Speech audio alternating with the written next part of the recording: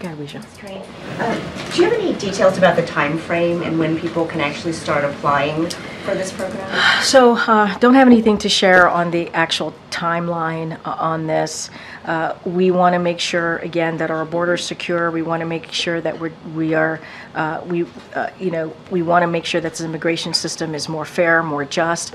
Don't have anything on the timeline. I'm sure DHS may have more on that specific question that you have. And then just following up on Selena, given the amount of time it's going to take to process the applications, given the fact that it could all be undone if there's a new administration, am I hearing the reason why the president didn't do this sooner is because he thought Congress would do it? Well, here, what I'm saying is that, as you know, we worked really hard to protect DACA. We put out a comprehensive immigration system. DACA was part of that. Fixing what's happening and securing the border obviously was part of that. Fixing an immigration policy that's been broken for decades obviously was part of that. That's why it was comprehensive. The president has been focused on this since day one and worked with Republicans and Democrats in the Senate to try to figure out how do we move forward with a policy that's fair and just. And we believe it is still the way to go is to do this through Congress, to do this in a legislative way. And so the president is always going to look, and you hear us say this often, the president's going to look for different ways to move forward on dealing with this broken system that we have. We're always going to find ways. 2 weeks ago, we made an announcement and he signed an EO on securing the border. We did that. But we've taken more actions than that before, leading up to that EO. And today we're making this announcement on protecting American families.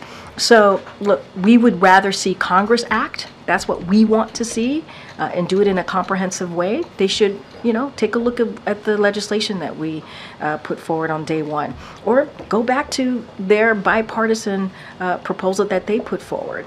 So there are ways to do this, and the president said he will always look at different options, and this is one of them. How do you respond to Republicans who say this particular move is just an election year stunt?